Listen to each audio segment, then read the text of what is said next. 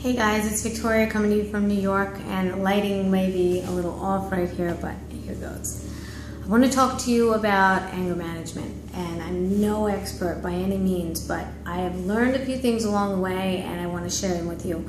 I am 45 years old, and it took me about 45 years to learn all of this. I was relatively a very easygoing kid. You can ask my mom, and I'm one of 5 children, so that's not an easy task. But some of the siblings have more volatile type of properties or, qualities, as you will. And I learned a few things from them and picked them up along the way. And also when you get like hormones start raging and you start to become a teenager, those things come into play and you can't really decide what you're going to do with your emotions. So sometimes it can come out in the form that you've learned them.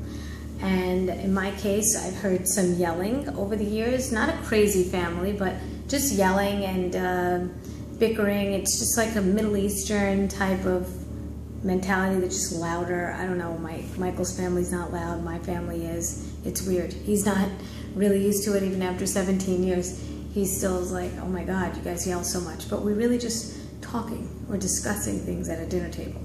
Anyway, recently, family member had gotten angry.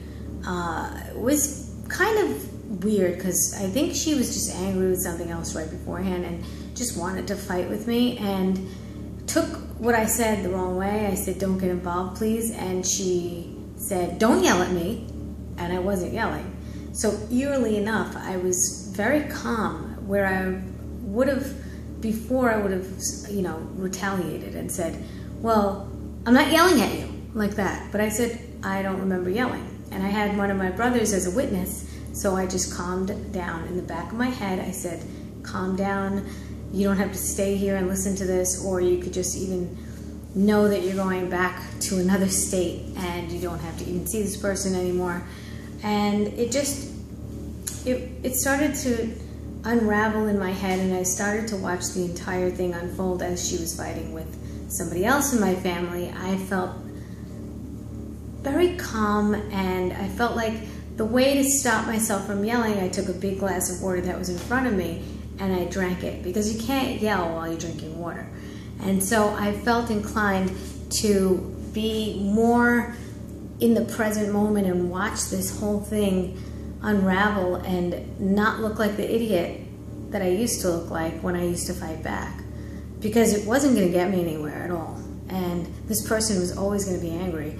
So where was I getting? Where was I going with it? So in the end, she looked like the idiot and I looked great, because people were actually applauding me afterwards, like, oh, I can't believe you let that happen and you didn't fight back. Now, I'm from Brooklyn, New York, and I don't know if you're familiar with Brooklyn, New York, but I have this type of way of retaliating, and I can do it, and I'm not a pushover.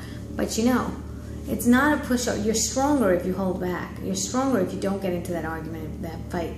And I felt very calm afterwards. I felt very much joy out of not retaliating like that. There are other ways to retaliate to get your message through.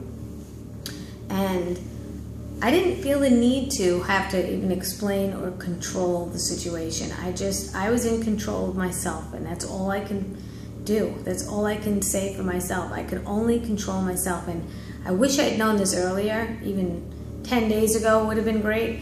I just feel so much more relieved that I didn't have to get angry and take so much stuff out of myself. Oh my God, it takes so much to be angry. It's so draining on your well-being. It's so unhealthy, and I'm taking care of my health, but then I'll get angry. It doesn't make sense. They don't mesh together. So I want to be more, of course I want to be more calm, but of course it's not going to always happen. But I can definitely revel in the fact that I did it. I did it. I can't believe I can do it. And I really give myself a pat on the back for that one. And I want to share it with you. If you have anything to say, if you want to sleep on it, or just come back to that person in an hour and see what happens in an hour.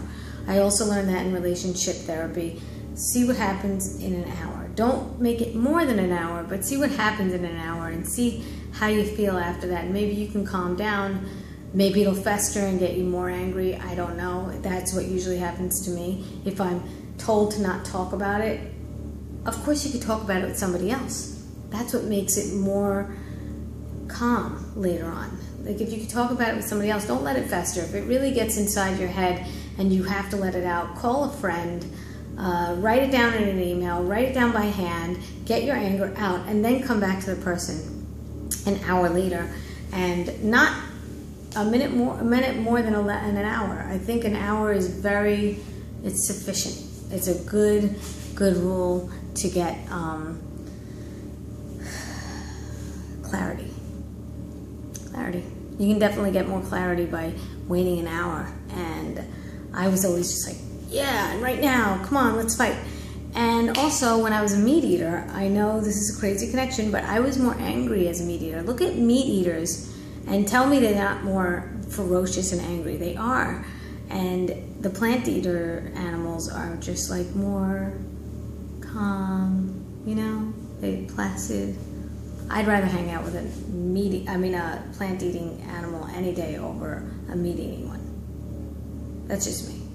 They're just more ferocious. They could attack. There's more fear involved because you're eating the fear of the animal, and I think that the animals are very instinctual and they know that they're going to be killed. So all that stuff gets into their bloodstream and whammo. So these are just thoughts that I have. And also what comes into play are other dietary things like gluten. I'm noticing a difference in hormones, like right before your period, pregnancy, right during that whole entire process. You could be emotionally crazy. And you could also cry about things that don't necessarily have any attachment, which happens to me during yoga, during a detox or whatever, or right before my period. I'm just like, I'll cry at like an AT&T commercial. I'm not kidding. I just like bawl like a baby. So cheesy, so crazy. Like a day after my period, I'm like, what kind of stupid commercial is this? So go figure.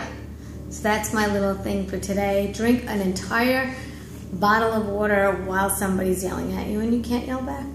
Impossible. And laugh in your head.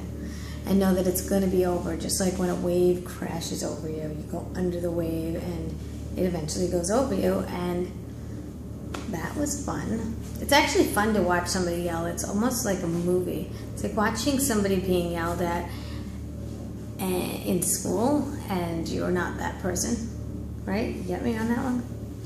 All right, well, it's a gorgeous day and I'm gonna get out there. It's like really, really hot out actually. If you want to know the truth, it's like 90 degrees Fahrenheit.